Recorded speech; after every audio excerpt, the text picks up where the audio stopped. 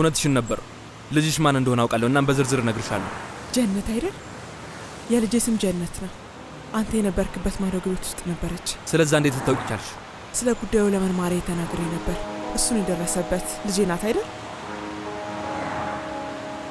ኮርኩት ለምን ዝም አልክ ሁሉንም ነገር ነግርሻለሁ አላልከኝም ምናልባት ጊዜው ገና ነው ምን ኮርኩት ፊትህን አዙረህብኝ ማለት ትሄድ አትችልም ቆይ የምልሽን ካደረግሽ የፈለግከውን አደርጋለሁ የቀለበት ዝግጅቱን ሰርዡ ምን ጄላ በዛ ተስማማችሁን ለመበቀል ነው አልችልም ምንም በላይ ሰሙኝ ቆይ ግን አንተ ስታስበው እስካሁን ምንም ያላደረኩ ይመስልሃል ኮርኩት እባክህ ይሄ የመጨረሻ ቃሌ ነው ልጅሽ ማን እንደሆነ ማወቅ ከፈለግሽ ቀለበት ፕሮግራሙን ሰርዡ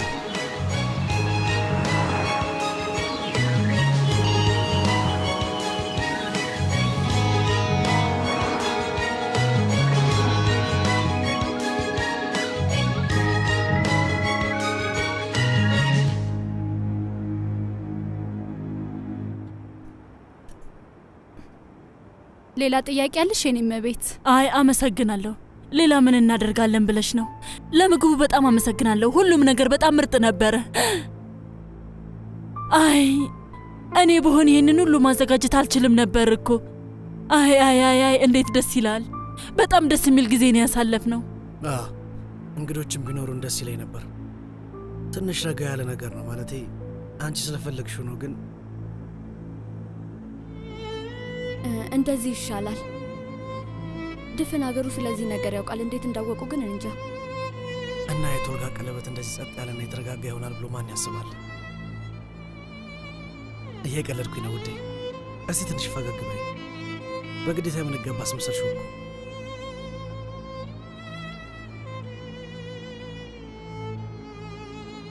አባቴን እንጠብቀውና ስነ ስርዓቱን እንጀምራለን ምን ነው ልጄ የሆነ ነገር በይ እንጂ ምን ነው ፊትሽን ጣልሽው ምን ላድርግ ማየ ልጨፍር ልጩ ውዴ ቀልድ እንጂ ተጫውቺ ማለት እኮ ነው አንቺና አባትሽ ሁሌ ፊታችሁን ኮሶ እንዳስመሰላችሁት ነው ወይዘሮ ጎኑል እስካሁን አልመጣችም እየለባበሰች ይመስለኛል እማዬ ምን እያልሽ ነው ብቸኛ ልጅ እኮ ነው የሚያገባው በጣም ጥሩ እስቲ ትንሽ እንሾካሾክ ምን የምትለብስ ይመስልሻል አንቺ አልቀልድ ስላልሽኝ እኔ እኮ እየቀለድኩ መሆኔ ነው እሺ አሁን ምን ላድርግ ቀለበቱን እንዴት ብዬ ነው የምሰርዘው ይሄ የመጨረሻ ቃሌ ነው ልጅሽ ማን እንደሆነ ማወቅ ከፈለግሽ ቀለበት ፕሮግራሙን ሰርዡ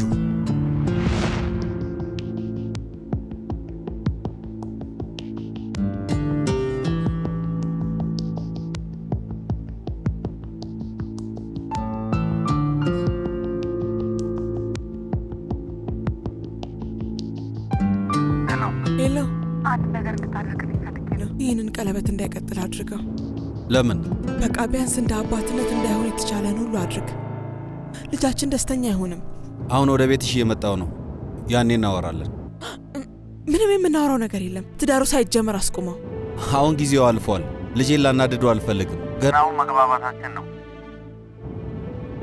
ስለዚህ እንደ ጠላቱ እንዲያየኝ አልፈልግም እሺ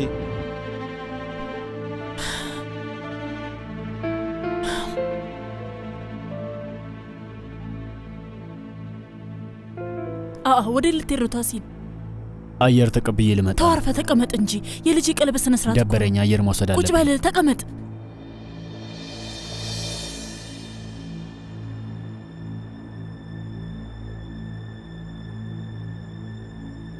ጄላ ውዴ ነይ አንዴ መነጋገር አለብን ብቻችንን ለምን ብቻውን ማናገር አስፈለገ የፈጣሪ አለ ከምራቴ ጋር ብቻዬን ማውራት አልችልም እንዴ በእኔና በምራቴ መሃል ብዙ መወራት ያለባቸው ነገሮች አሉ ያን ያላስፈላጊ ነገር አይደለም ቁጭ በል ነይ እንሂድ ጄላ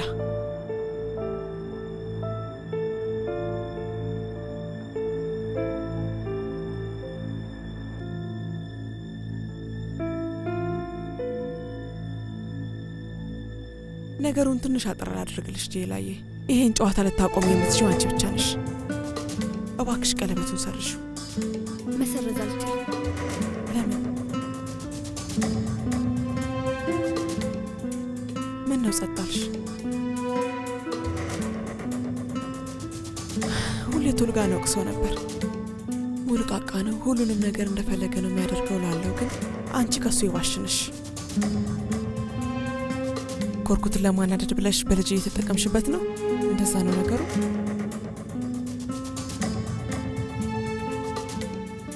እባክሽ ልለምንሽ ጄላ፣ እባክሽ ሰርሽ።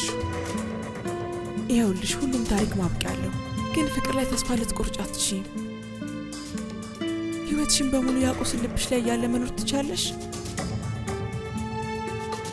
ይቅርታ አቶ መምዱ መጥተዋል። ለነገሩ እኛም ወራችንን ጨርሰናል። ለማንኛውም ተስማምተናል አይደል ጄላ ውዴ? አቶ መምዱን አናስጠብቀው።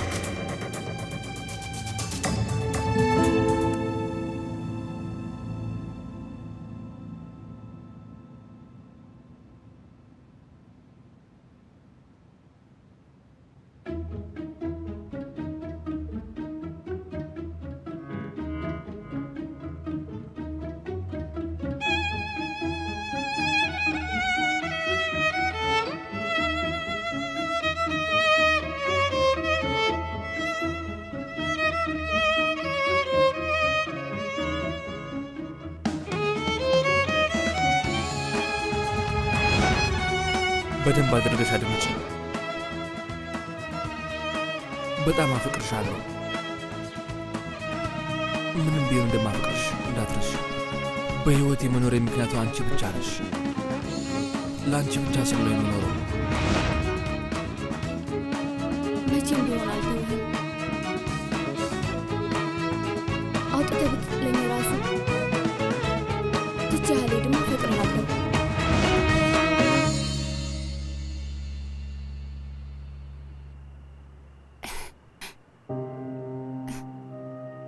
ወንድሜ ነይ ግቢ እህቴ።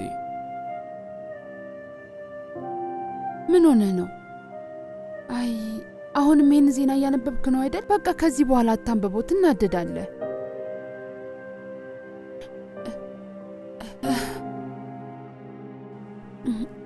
ኮርኩት ና ተነስ፣ ሂድ ጄላን አምጣት።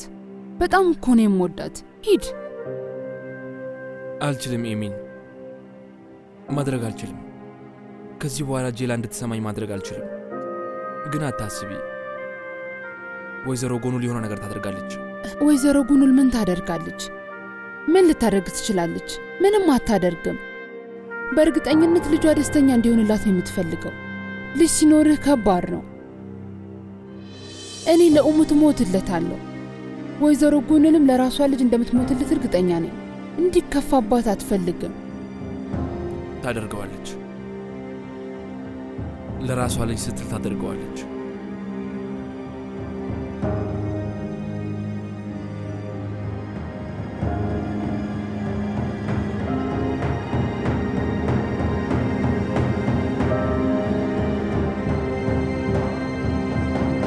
እንደ አባትነቴ ለሁለታችሁም ደስታ እንመኝላችኋለሁ። በጣም አመሰግናለሁ።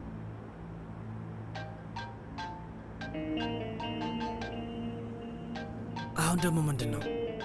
እማዬ የልጅሽ ቀለበት ሊደረግ ነው። ሊቆይ የሚችል ነገር አይደለም። ሄሎ ወይዘሮ ጎኑል፣ ቀለበቱ ተሰረዘ አይደለም? አልተሰረዘም ኮርኩት። ሞከርኩኝ ግን ሐሳባቸው ነው። እሺ እንደፈለግሽ። ስለዚህ ስለልጅሽ ለነገሩ ከዚህ ሁሉ ዓመት በኋላ ባታገኛትም ችግር የለም። ቆይታው እንዳንዘጋው። ሄሎ አንቺን ነበር ተስፋ ያደረኩት። ለነገሩ ያን ቀን ስትጤን ነው እንደማትፈልጊኝ የወሰንሽው።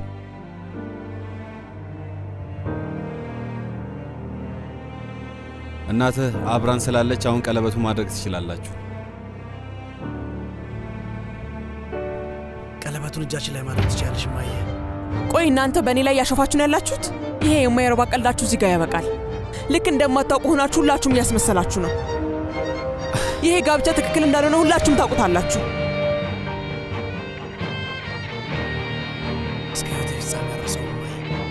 እሺ በቃ አይሴ እንሂድ።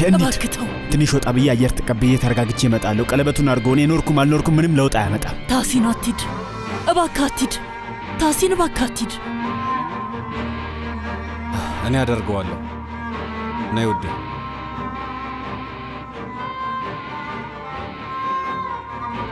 ወደዚህ አምጡት። ጎረምሳው ቀለበቱን ስጠኝ።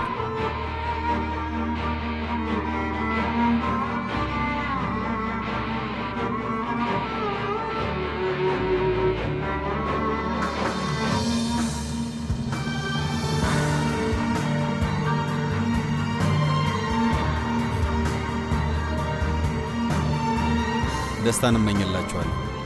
ሌላ ምንም ነገር አልፈልግም። አመሰግናለሁ። አንተ አብረኸኝ መሆን በጣም ጥሩ ነገር ነው።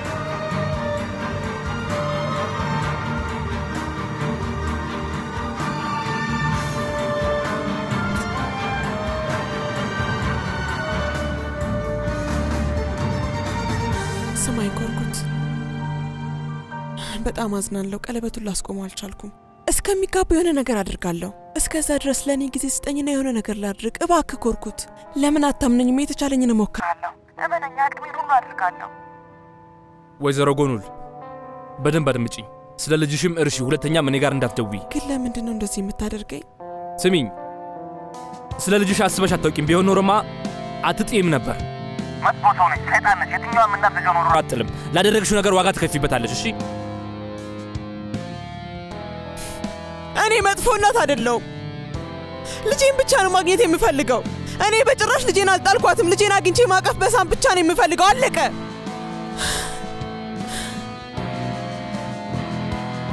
አጎቴ ጩጨው እባክህ ሂድ። አሁን እናትህ ጋር ሁን። እሺ የትም አልሄድም። በዚህ አይነት ሁኔታ ትቼህ አልሄድም። ለምንድን ነው ይሄን ያህል የተናደድከው? አይ ተው አትዋሽኝ። እኔም ተናድጄባታለሁ። አይ አልተናደድኩም። በጣም አናደኛለች፣ ግን እናቴ ተወዳታለች። ሁልጊዜም መልካም ሰው ናት ትለኛለች። እሙት ወይዘሮ ጎኑል መልካም ሰው አይደለችም። እናትህ እንደዚህ የሆነችው በሷ ምክንያት ነው። መቼም ቢሆን እንዳትረሳው። እሺ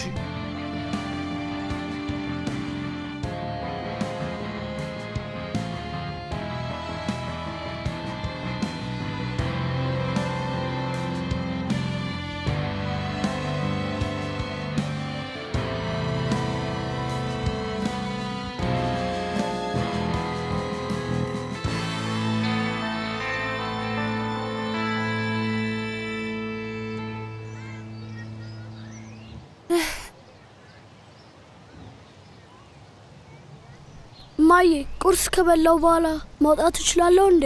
አይ ልጅ አይሆንም፣ እንዳትወጣ ለትንሽ ቀን ብቻ። እሺ ማዬ ደግሞ ቤት ውስጥ ከተቀመጥኩ በድብርት ሞታለሁ። እስረኛ ነኝ እንዴ? እንግዲያውስ እኔ መናፈሻ ቦታ ወስዳለሁ። እሺ ሕፃን ነኝ እንዴ መናፈሻ ቦታ መሄደው? እኔ ኳስ መጫወት ነው የምፈልገው። አንበሳው ብልጥ እኮ ነህ። እሺ እንግዲያውስ በር ላይ እንጫወታለን። አይ እርጉዝ ነሽ፣ አታጫውቺው። እሱማ እውነት ነው። ስለዚህ ትንሽ ጠብቅና ካጎት ልጅ ጋር በደንብ ትጫወታለህ። ሲያድግ ጠብቀውና። እሺ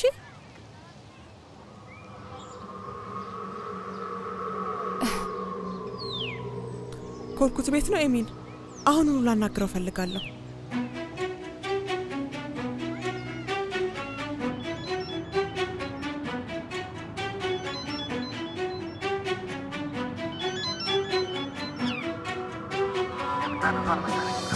ምን ነው? ምን ፈልገህ ነው? እንዳገባ ስለተፈቀደልኝ ደስታዬን ላካፍልህ ብዬ ነው። ዛሬም ሆነ ነገ መምጣቷ ስለማይቀር ጄላን እጠብቃታለሁ ብዬ ነበር። ወደ እኔ መጣች፣ ብዙም አላስጠበቀችኝም። ምን እያልከኝ ነው? ምስኪን ነህ። ጄላን እንደማትወድህ ታውቃለህ አይደል? እሱ የድሮ ትዝታ ሆኖ ቀርቷል። ጄላን አጥቻታለሁ፣ እሱን አምናለሁ። ግን ደግሞ ህይወትህን በሙሉ ልነጥቀህ እችላለሁ። እንዳንተ አይነት ሰው ከማስፈራራት ውጭ ምንም አያደርግም ይመስላል። እንደዛ ከሆነ ቁጭ ብለህ ተመልከት። እኔ ያለኝ ነገር መቼም አይኖርህም። ስለዚህ ባዶ እጅህን እያጨበጨብክ ተቀመጥ። ስማኝ፣ በደንብ አድርገህ አዳምጠኝ። ይኸውልህ አንድ ቀን ህይወትህ ቢበጠበጥ በእኔ ምክንያት እንደሆነ እወቅልህ። እሺ? ቤትህን ካጣኸው፣ መኪናህን ካጣኸው፣ ሁሉም ጥፋት በእኔ ምክንያት ነው የሚሆነው። ተግባባን? ቀላጅ ነህ። አሁን ደግሞ አስማተኛ ሆንክ። መልካም፣ እስቲ ሁሉንም ነገር የሳጣው እናያለን። አልታስብ። አይዞህ፣ እኔም ብዙ አላስጠብቅህም።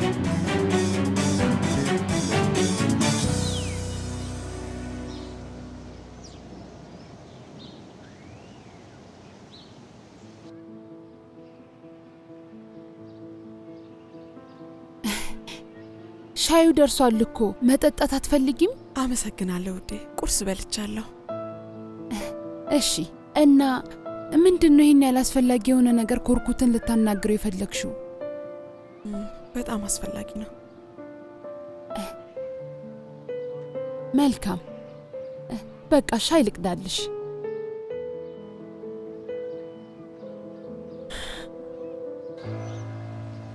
አሙት ውዴ፣ ያችን ሴትዮ እንዴት ነው የምታውቋት? እኛ ዝናኛ ሰዎችን በሙሉ እናውቃለን። አንተ መዳም እያሾፍክብኝ መሆኑ ነው? አዎ። እንካ አይ ብላ ለጤና ጥሩ ነው። እሺ፣ ግን ለምን መጣች? የምታውቀው ነገር አለ? እኔ እንጃ። ለምንድን ነው እኔም ብዙ ጥያቄ የምትጠይቅኝ?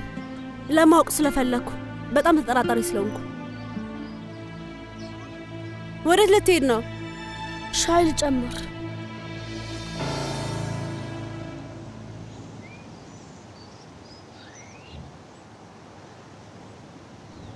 አንቺ ከዚህ በላይ ነው የሚገባሽ። ምንድነው? የስልክ ቀፎ ነው። ለጠፋው ስልክሽ ሌላ ስልክ አንቺን ለማግኘት እንዲመቼ ብዬ ነው። በጣም አመሰግናለሁ።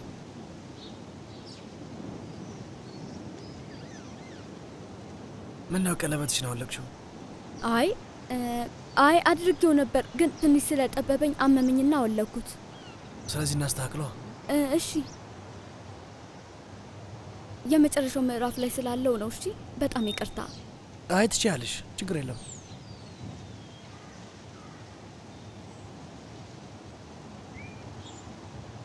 የጋብቻውን ሂደት መቼን ጀምረው? ቶሎ መጋባት ስለምትፈልጊ ነው የጠየቁሽ። እፈልጋለሁ። አዎ፣ ግን ትንሽ ተጫጭተን መኖር አንችልም? እንደዛ አይሻልም? አንቺን እስከማገባ በጣም ጓጉቻለሁ ጄላ። እሺ፣ አንተ እንደፈለክ ማድረግ ትችላለህ። በጣም አፈቅርሻለሁ። እሱን ታውቂያለሽ አይደል? ወይ ረስቻው። ብታይ ቅድም እናቴን አግዝሻለሁ ብያት ነበር። እዚህ ቁጭ ብዬ መጽሐፍ እያነበብኩኝ እንደሆነ ብታውቁ ትገለኛለች። እሺ በቃ፣ በድጋሚ አመሰግናለሁ።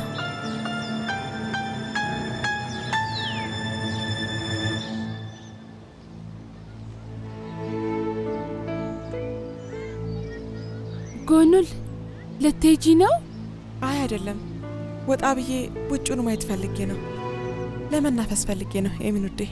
እሺ፣ ቆይ እቃውን ካጠብኩኝ በኋላ እኔም አብሬሽ እመጣለሁ።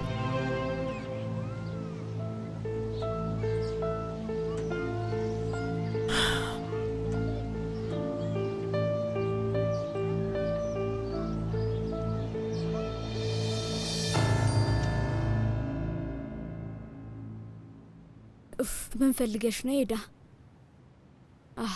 ጄላ ለቀናቶች ያህል ስልክሽ ዝግ ነበር። ለዛ ነው መልእክት የላኩልሽ። ምን ያህል እንደተናደድሽብኝ አውቃለሁ። በሁሉም ነገር ተጸጽቻለሁ። እናም አንድ የምነግርሽ ቁም ነገር አለኝ። በጣም ትልቅ ቁም ነገር ነው። ወደ እኔ ቤት ነይና እነግርሻለሁ እባክሽ። Düşerken duramazsın, susarken anlatamazsın. Belki de ne bileyim ben.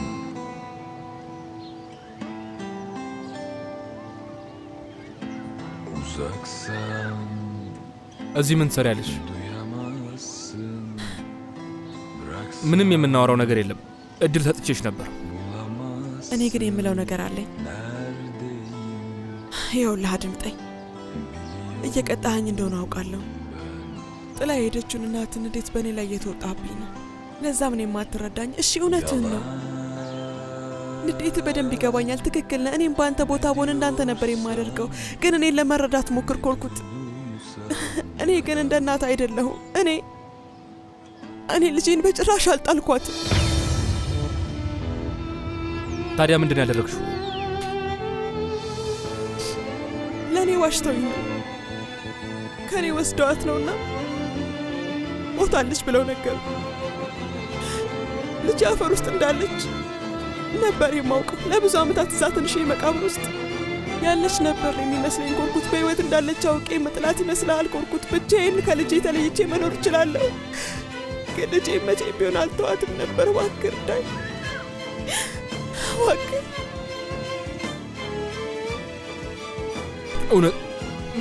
እውነትሽን ነው የምትናገሪው?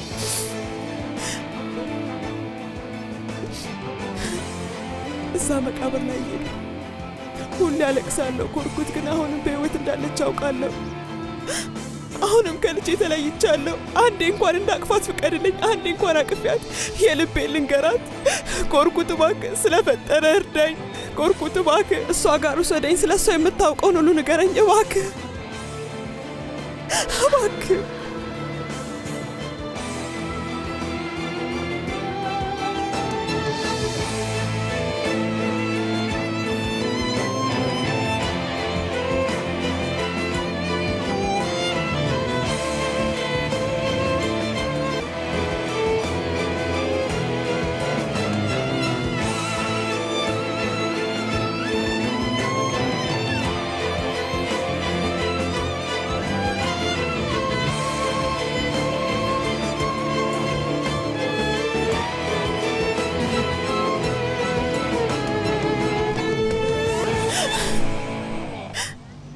ኮርኩት እባክህን አሁኑኑ እንሂድ።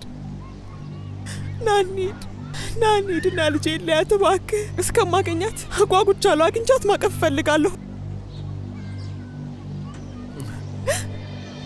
አልችልም።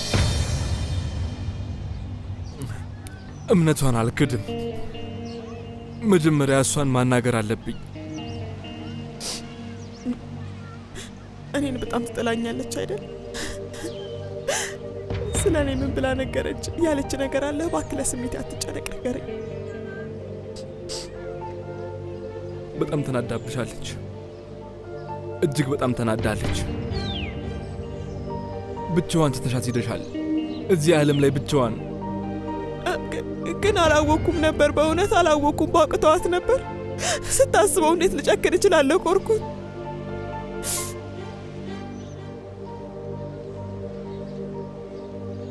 እና ጉዳቷስ? ያ ሁሉ ስቃይዋስ ምን ታድርግ?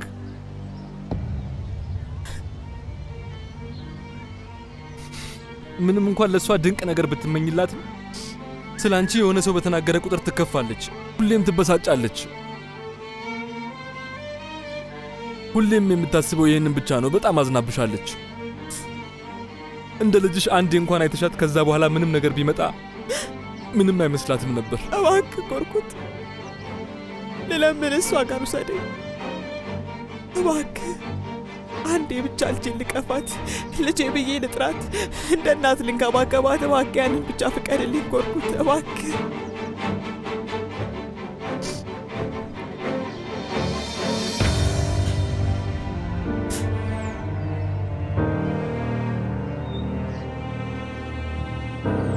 እና ከዚህ ሁሉ ጊዜ በኋላ ግን እማዬ ብላ መጥራት የምትችል ይመስልሻል? እውነቱን ንገራት። እናቷ እንዳልጣለቻት ንገራት። እናቷ በጣም እንደምትወዳት ንገራት። እሷን ለማግኘት ምንም ነገር ከማድረግ ወደ ኋላ አልልም። ትንሽ እንኳን እናቷን የምትወዳት አይመስልህም? ስታስቢው እንዴት አትወዳትም? ምንም ቢሆን ምንም ቢመጣ በጣም ትወድሻለች። ግን ያሳለፈችውን መርሳት አትችልም። ብቻዋን ያሳለፈችውን ጊዜያት፣ የባዶነት ቀናቶችን፣ ብቻዋን ስታሳልፍ የተራበችበትን፣ የተጠማችበትን ቀን ታማ እናቴ ድረሽልኝ ያለችበትን ቀን አትረሳም።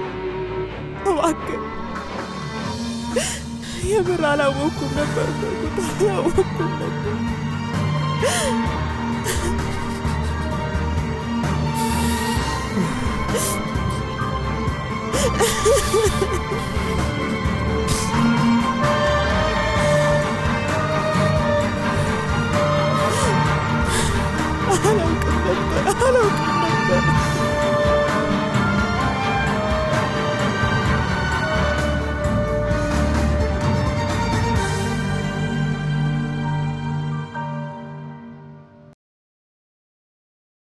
የደወሉላቸውን ደንበኛ አሁን ማግኘት አይችሉም።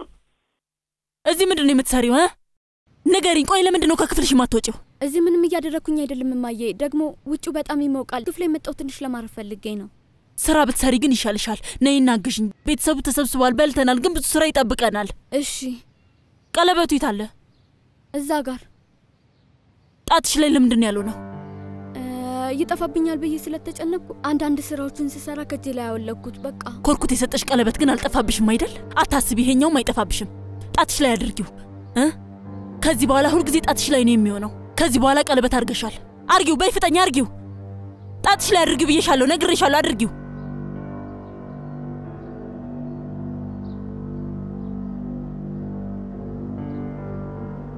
ይኸው በያውን አግዥኝ፣ ፍጠኝ፣ ቶሎ በይ።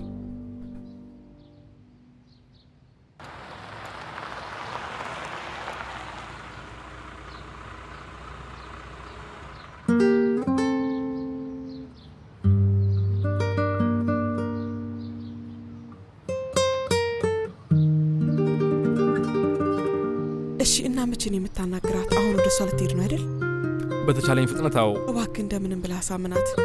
ምን ያህል እየተሰቃየሁ እንዳለው ንገራት። እንዴት እንደምወዳት ንገርልኝ። እሺ? የተቻለኝን ሁሉ አደርጋለሁ። ያደረግልኝን ውለታ መቼም ቢሆን አልረሳውም። ኮርኩት፣ ይኸውልህ ኮርኩት፣ ልጄን ካመጣልኝ እድሜ ልኬን ሳመሰግን እኖራለሁ። የፈለግከውን አድርግልሃለሁ። እንደው እንደ እናት ላልሆን እችላለሁ፣ ግን ልክ እንደ ልጅ አድርጌ ያያለሁ። ቃሌ ነው። እንግዲህ ከኔ እስክትሰሚ ጠብቂ።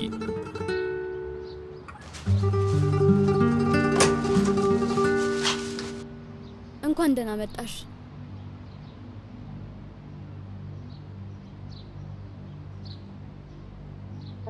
ኮርኩት ልቀቀኝ። ሁሌ እዚህ ቤት ቲያትር መስራት አይሰለችም እንዴ? እንዴት ቶልጋ ካራንል ለእጮኛ ቆሻሻ እንድትደፋ ያደርጋል? እኔ እኮ የተመቻቸ ህይወት የሚያኖራት መስሎኝ ነበር። እጄ ልቀቀኝ ብያለሁ። ስራ አለብኝ፣ ልግባበት በቃ። ዋው አሪፍ ቀለበት ነው። የኛ ልዑል ለዚህ ብሎ ብዙ እንዳወጣበት እርግጠኛ ነኝ። ግን አንድ አባባል ሰምተሻል? ያን ያህል ካፈቀርኩሽ ያንቺ ውበት ለኔ ምንም አይደለም። እባክህ ተወኝ። ዝም ማለት የፈለኩት ምንም ነገር ላለመናገር ስለፈለኩኝ ነው። ግን አንተ አፍ አላርፋለ። ንገረኝ፣ ምንድነው ችግር? አንተ ከመምጣት በፊት የነበርኩት ጄላን ነኝ። ደግሞ ፍቅር ምን ያህል እንደነበረ አየንልህ። አንዴ ተሳስማ ፈረስከው። እሺ አንቺስ ጄላ? ቃል ገብተሽልኝ ነበር፣ ግን ቀለበት አስረሽ አረፍሽው። ውሸታም ነሽ። እኔ ነኝ ውሸታማ? አንተ እኮ ስንትና ስንት ውሸት ነግረኸኛል፣ ያውን ቆጥሬም አልጨርሰው። ከውጭ ሰው መላእክት ትመስላለህ፣ ግን ሰይጣን ነህ። መጥፎ ሰው ነው፣ በጣም መጥፎ ሰው ነው። ገብቶሃል? መጥፎ ሰው ነኝ? መጥፎ ሰው አይተሽ የምታውቂ አይመስለኝም። ከዚህ በኋላ ደግሞ ከምታውቂያቸው መጥፎ ሰዎች በላይ ነው የምሆንብሽ። ይሄ ቃሌ ነው። ሰይጣን ራሱ በእኔ እንዲቀና ነው የማደርገው። አሁን ራሱ እየቀናብኝ ይመስለኛል። መጥፎ ሰው ሆናለሁ ይለኛል እንዴ? ከዚህ በላይ ምን ሊያደርግ ነው?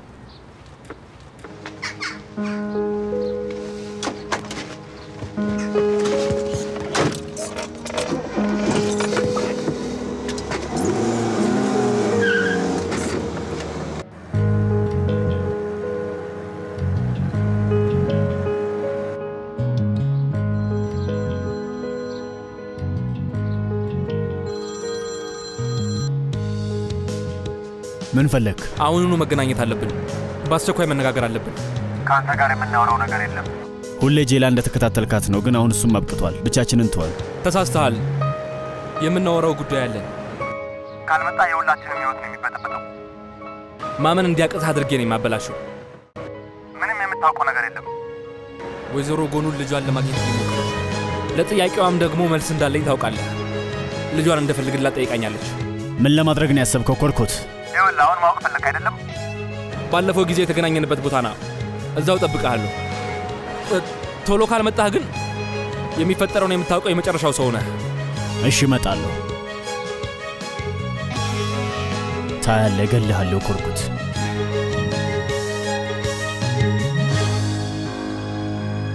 በፈጣሪ አይሴ ኮቴ አታሰሚም እንዴ? ከጀርባ የመጣሽው ጆሮ ለመጥባት መሆኑ ነው አንቺ ሴትዮ። ማንን ነበር ስታናግሪ የነበረው?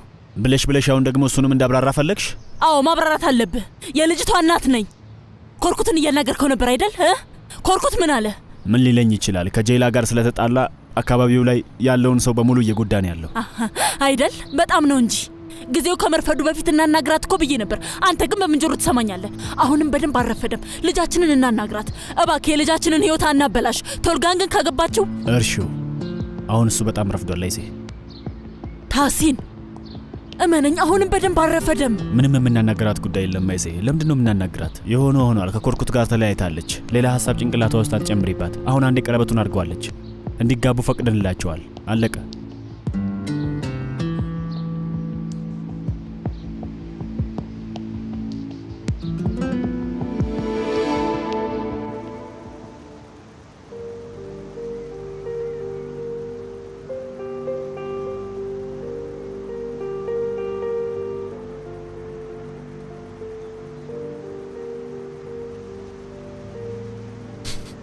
አየ ስለፈራህ እየበረርክ መጣህ።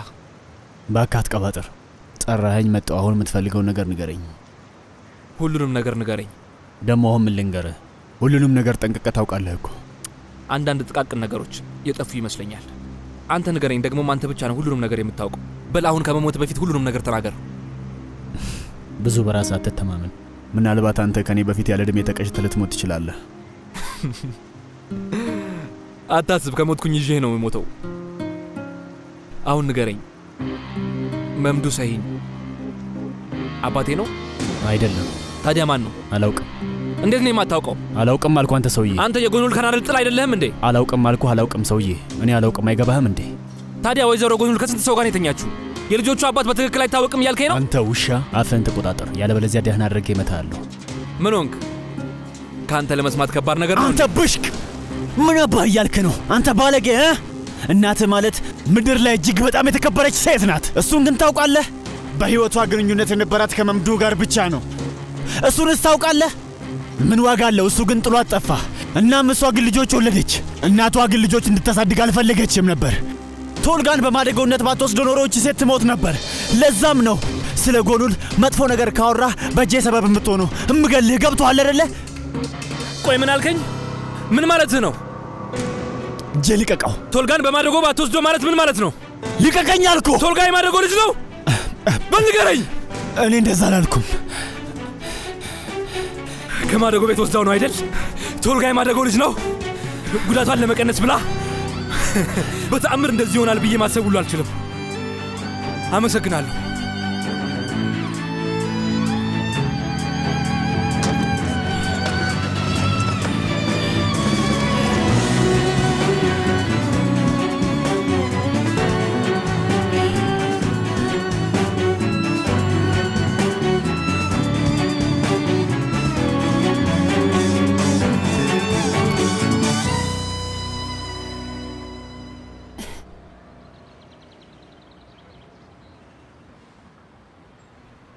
ማዬ እሺ አሁን ውጪ መውጣት እችላለሁ? ቤት ውስጥ ቁጭ ብዬ እየዋልኩ ላብድ እኮ ነው። ኦሙታ አሁንም መውጣት ፈለግ? አይሆንም አልኩ ልጄ፣ አይሆንም። ሰውየው እዚህ አካባቢ ነው የሚሆነው። የሆነ መጥፎ ነገር ያደርጋል። አትውጣ፣ ይጎዳሃል። እማዬ ለአንድ ሰዓት ብቻ፣ ከዛ እመለሳለሁ። ቃል ገባልሻለሁ። በእናትሽ እሺ። ይኸውልህ እኔ ያዝኩትን ስራ ጨርሻለሁ። በቃ ቁጭ በልና እንጫወት። ቁጭ በል የኔ ውድ። እማዬ ብቻዬን አልሆንም፣ ጓደኞቼ አሉ። ካየሁት ደግሞ እጮኻለሁ እና ከዛ እንደ ሁል ጊዜው የመንደሩ ሁሉ ሰው ያግዝልናል። እሺ በቃ ስለዚህ አብሬህ እመጣለሁ። ና አብረን እንሂድ። በቃ አብረን እንሆናለን። እሺ እማዬ፣ ጓደኞቼ ካሉ ምን ታደርጊያለሽ? ያሸፉብኛል እኮ አንተ ሕፃን ነህ እያሉ ይቀልዱብኛል። እሺ ተይው እማዬ፣ የትም አልሄድም። በቃ ኦሙት እሺ እሺ። የኔ ውድ ልጅ እሺ ሂድ። እሺ እሺ ሂድ በቃ። ቆይ ግን ኦሙት፣ ግን ለአንድ ሰዓት ያህል ብቻ ነው። እሺ ከዛ በላይ አይሆንም። እሺ 1 ደቂቃ እንኳን አላረፍ። 1 ሰዓት ብቻ።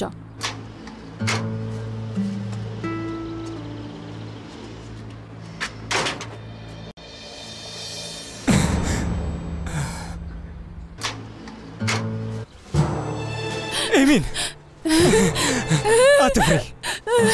አትፍሪኝ ምንም አላደርግሽም ኤሚን አትፍሪኝ እመኚኝ ምንም አላደርግሽም ይኸውልሽ አልነካሽም አውርቼሽ ሄዳለሁ እሺ ሰምተሽኛል ሂድልኝ ኤሚን አትፍሪኝ ጫፍሽን አልነካሽም እሺ ቆይ ስሚኝ ኤሚን ይቅርታ ልጠይቅሽ እኮ ነው የመጣሁት ኤሚን እኔ ለአንቺ ትክክለኛ ባል ለልጄ መልካም አባት አልሆንኩላችሁም አውቃለሁ በእውነት ልሻለሁ ከልቤ ጸጽቶኛል ኤሚን ይኸውልሽ አንቺ ላይ የሰራው ግፍ ተጫወተብኝ እኮ ይኸውልሽ አንካሳ ሆንኩ እኮ ተበላሸው እኮ አይታይሽም እንደ ኤሚን ተው እንደዛ አትበል ሂድልኝ እባክሽ ይቅር በይኝ ይቅርታ አድርጊልኝና ሳቂልኝ ኤሚንዬ የእውነት መቼም አልመለስም ሁለተኛ አትይኝም ሁለተኛ ወደዚህ ተመልሼ አልመጣም ይቅር እንደሚል ተስፋ አደርጋለሁ እሱ ይቅር ይበል ይኸውልሽ ሂድልኝ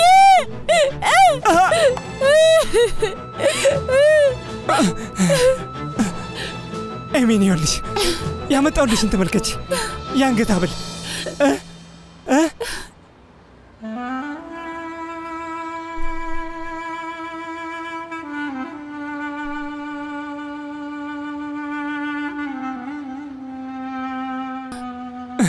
እንደዚህ አይነት ነገር እንደምትወጂ አውቃለሁ እንኪ ይኸው ኤሚንዬ እዚህ ጋር ተውልሻለሁ እሺ አሁን ልሂድ በቃ ግን አትፍሪኝ እሺ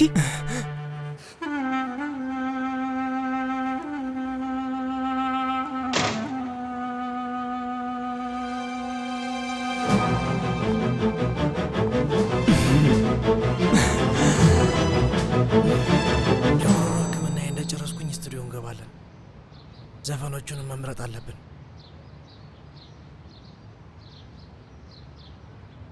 አሪፍ መልካም ነው በቃ በኋላ እናወራለን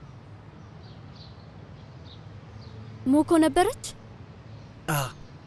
ብታይ አሁን ልደውልላት ነበር ሄዳ ላገኛት አልቻልኩም ከሄዳ ጋር ተጣልታችሁ አልነበረም እንዴ ተጣልተናል ግን ብታይ መልእክት አስቀምጣልኛለች በጣም አስፈላጊ ነገር እነግርሻለሁ ስላለች መስማት ፈልጌ ነው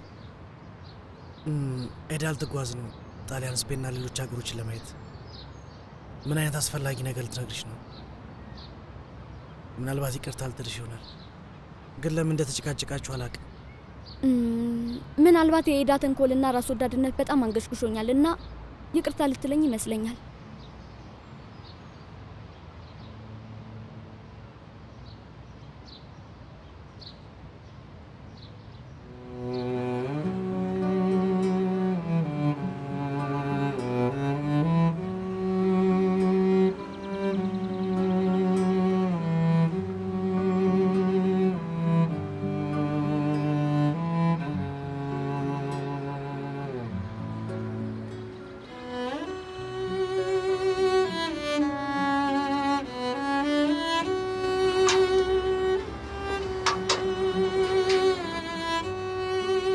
ኤሚንዬ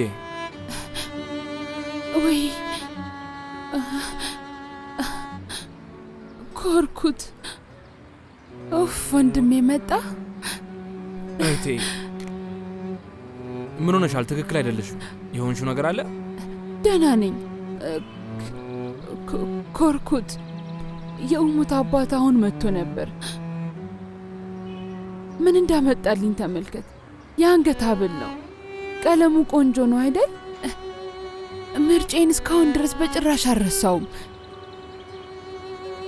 ያደረገች ነገር አለ አይ ምንም አላደረገኝም ምን አለሽ በጣም እንደጸጸተው ነገረኝ ኮርኩት ይቅርታ ጠየቀኝ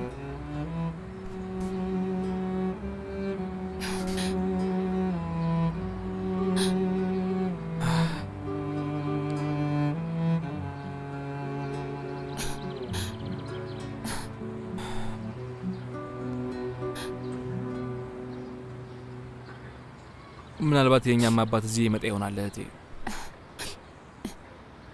የኛ አባት ይመጣል እውነትህን ነው ኮርኩት እንዴት ይመጣል አያውቀንም እኮ እንዴት ብሎ ወደኛ ይመጣል ዝም ብዬ ነው በድንገት አባታችን መጥቶ እዚህ ደሳሳ ቤት ውስጥ እኛንም ሊለምነን ይችላል አንድ ቀን መምጣቱ አይቀርም እምነት አለኝ አዎ ይመጣል። እንደሚመጣ ተስፋ አደርጋለሁ። ይመጣል። አዎ እፈልጋለሁ። እንዲመጣም እፈልጋለሁ ወንድሜ።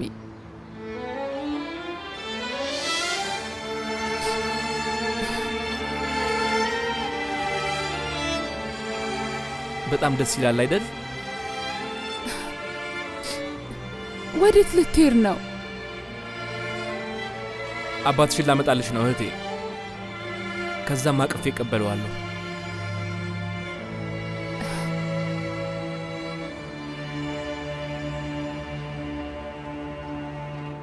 እስካሁን የት ነበርሽ? ጠበቃው ጋር ነበርኩ። እና ይልማዝን ፈታሁት። ጥሩ። እና እስር ቤት ውስጥ ሆኖ ይናደዳል። ከዛ እንደፈረደብኝ እኔን ይወቅሰኛል። ኮርኩት ልጁን አንተ እንድትወስደው እንደምፈልግ ለጠበቃው ነግሬዋለሁ። ምን ታስባለህ? አባቱ አድርገህ እንዲመዘገብ ነግሬዋለሁ። ሲወለድ ማለት ነው። እንዴት ደስ ይላል ባክሽ። ዛሬ አባቶች ቀን ነው። እንዴት? እሺ በቃ የልደት ካርዱ ላይ ያለውን እንጨርሳለን። አባቱ ነህ ካልሽኝም ደስ ይለኛል። ያለ ጥርጥር። ጥሩ ነው። ራስሽን ጠብቂ።